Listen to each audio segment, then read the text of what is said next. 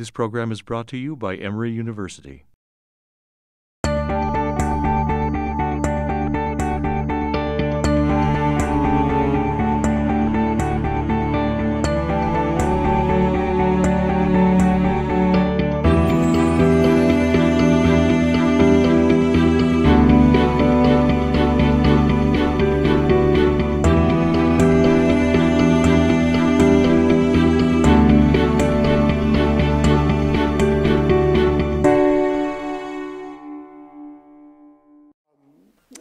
This is a little bit different in terms of presentation because this is less about my own individual research and more about some institutional research that really transpired over the course of last spring semester and even a little bit before then. It's about a report that I put together with some Emory faculty and administrators to the Mellon Foundation, thinking through the kind of future of the monograph as we move towards more and more digital publication. The Mellon Foundation, which is, I think probably everybody in the room knows, is one of the major funders in the humanities, is very interested in the future of future of publication in the humanities. They have several interests. They're interested in the future of scholarly publishing, obviously, where are humanist scholars going to publish their work in the future. They're very concerned about the future of university presses. University presses are under all kinds of pressure financially, both because of lack of support from their institutions, but also because of the shifting landscape of publishing in the same way that trade publishers are under all kinds of pressure, and you're probably familiar with that in some ways. They're interested in exploring the digital publication of monographs. What does it mean to take the monograph, which is really the central building block of scholarship in the humanities, and move it into a digital format?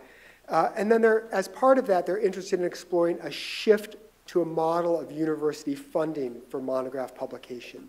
And what does that mean? If you think about it right now, most monographs and most books are paid for through purchases.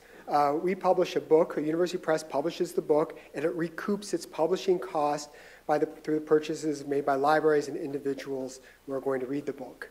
What Mellon wanted to think about was what would it mean for us to move to a model where many, or most of the costs of publication were borne by the universities, the university where the scholar is employed, up front, and then the monograph could be published in an open access form that might be available all over the globe for no cost, and then possibly available on print on demand.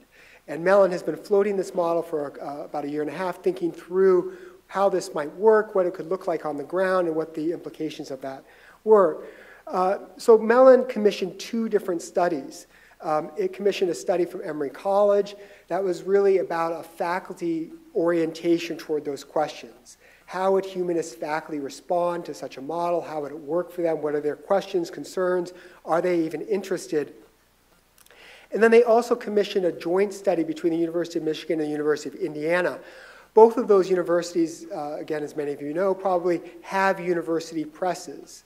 And so those studies were really also about the university presses and thinking through what that would look like on the university press side. So it's a very different study, although it was interesting because we were both going at the same time, so every once in a while I would get on the phone with the leaders of that study and we would compare notes. And then during the same period, Mellon was making a series of grants to university presses to build new publishing infrastructure. Part of this Mellon's interest is in thinking through what do university presses need on their end to be able to publish materials, publish monographs in a digital format. And so they've been making a number of different grants, and I just took a couple screenshots of a few things that hit the headlines while our working group, sort of as our work group was meeting, about every 3 weeks there'd be a new headline in the Chronicle or Inside Higher Ed. This is one summarizing a number of different grants to Michigan, to Minnesota. This is the Minnesota project, which is really a very interesting project with Matthew Gold at CUNY. They're interested in building a platform for monograph publication that would be a lot like the Redux platform in terms of allowing for annotation and updating and things like that. They've also Mellon has awarded a big grant to Stanford University Press for digital publication books, and they're working on their their first project. And so Mellon is kind of seeding the field with a number of different projects, none of which are exactly like each other, but all of which are trying to kind of ask new questions about what could digital publication of long-form scholarship look like? How could it be disseminated? What kind of things need to be in place in order to make it happen? So the Emory College Working Group, we met for about 6 months over the last academic year, some months more, some months less. It was made up of 11 humanities faculty. I was there as the Executive Associate Dean of Emory College at the time before I was deposed. The co-director, it was just as a joke. I left on my own volition. Alan was there in multiple roles, including the co-director of ECDS. Lisa Macklin, who's here, was in the group as the director of scholarly communications for the library. The faculty included a number of different department chairs, as well as, and Pamela Scully was there, actually, on behalf of CFDE and women's studies, whatever other hat she was wearing at the time. We also had, very interestingly, some recently tenured and even a couple of assistant professors who were in the room who had very different perspectives on some of these questions. And I think I can say this, it was actually a lot of fun. The challenge and the excitement about this set of questions was that it kept veering off into everything from wither the humanities to wither tenure, and kind of every place in between. So it was a fun conversation that we kept having to corral back into the questions that Mellon really wanted us to wrestle with. But I had a good time. We brought in a couple of outside consultants, including the director of UNC Press. And then we also brought in an editor from Yale who works in art and architecture, in part because the questions of dealing with images, as I'm sure Jesse can tell you, and permissions and those kinds of things become especially thorny when you start to get into visual materials. And then we drew a lot on kind of internal consultants, people from ECDS and the library and elsewhere who could speak to some of the issues from their own perspective. We did readings, we had discussions, we did all the things that a working group you would expect to do. We called it a working group because the point of a working group is to do something and then disband. And so we did something, we wrote a report, and then we disbanded as opposed to a committee, which, as we know, is forever. So let me tell you a little bit about what the report says, and I'll tell you at the end where you can find the report. One of the things, we talked about the future of the monograph. Again, really the central mode of scholarly communication in the humanities. And one of the things we wanted to do in the report was actually to reaffirm its importance, the monograph, long-form scholarship, which is we started to talk about. And what we talked about for a long time was this idea that for a while, at least, maybe the foreseeable future, maybe even beyond what we can foresee, the monograph is going to exist in a continuum. The print monograph actually functions very well for many scholars and many presses, and it's probably not going to go away entirely. At the same time, because of economic pressures, we can see, this is the second bullet point, that in the near future, many books that now appear in print might appear in digital editions that actually look a lot like their print editions. Not just PDFs, but maybe not too much more than PDFs, as a way of being able to disseminate them more easily and more cost effectively. The third bullet point, we can also imagine long-form scholarship that will take advantage of the digital format. We had a scholar of film and media studies in the room with us, and she was talking about what it would mean for her work if she could embed film clips or video stills much more easily. And so you can think about, there are certain things you can do in a digital medium that you can't actually do on the page. Think of it as kind of like, this is the book plus.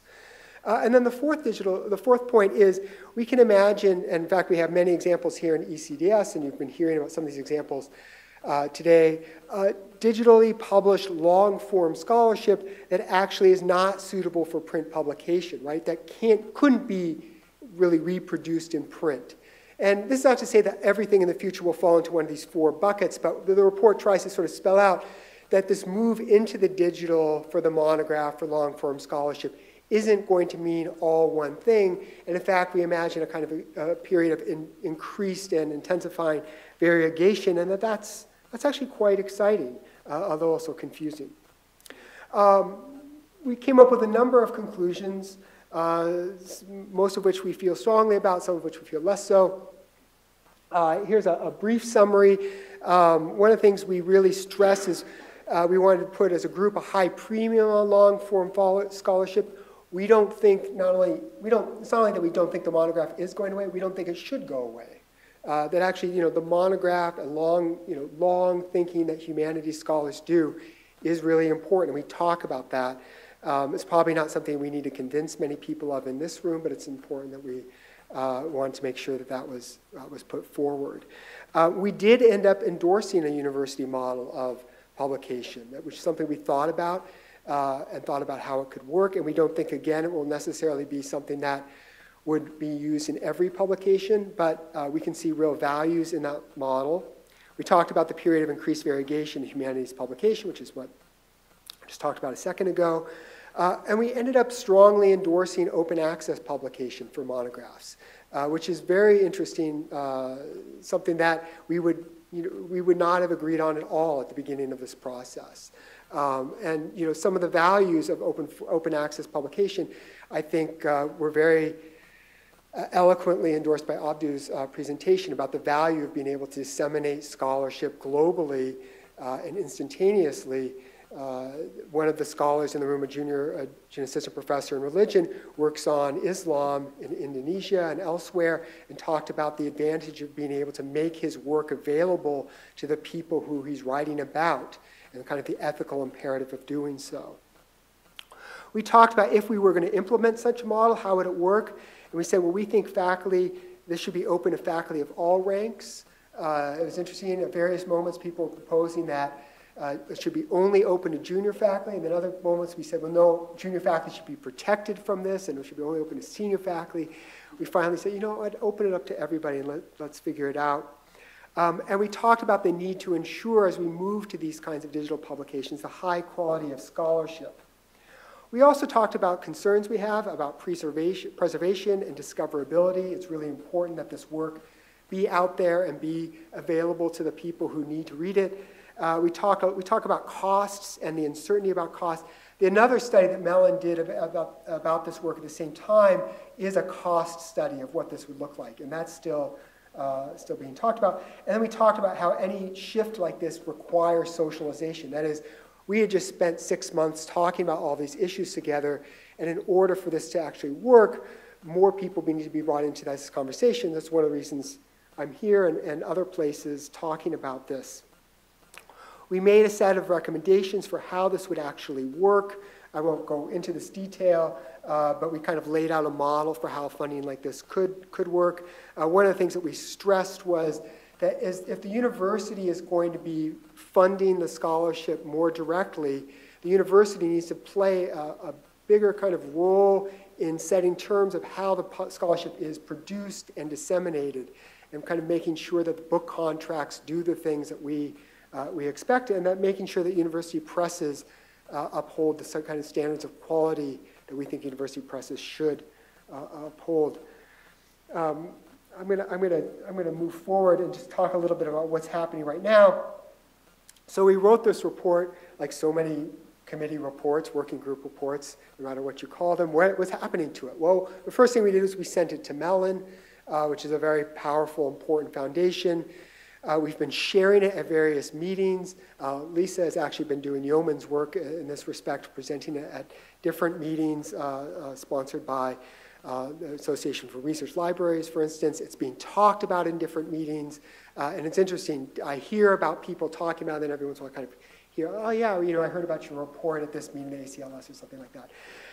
It's going to be published in the Journal of Electronic Publication 2016, and right now, thanks to Lisa, it's actually available on Open Emory, so if you want to go and download it there, you're welcome to do so. If you look under my name, you'll find it there. If you just send me an email, I'm happy to send you the link. The other thing that's happened is that we're trying to continue the discussion of these issues. We're inviting some speakers engaged in digital publishing over the next semester.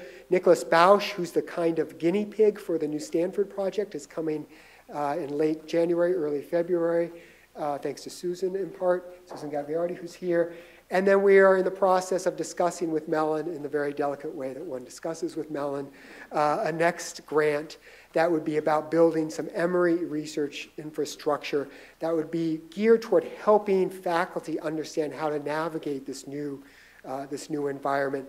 We're talking particularly about how can we provide support for faculty who might be interested in exploring digital pathways for publication, but don't really know what that entails, and kind of, especially kind of serving as a liaison between the faculty and the university presses.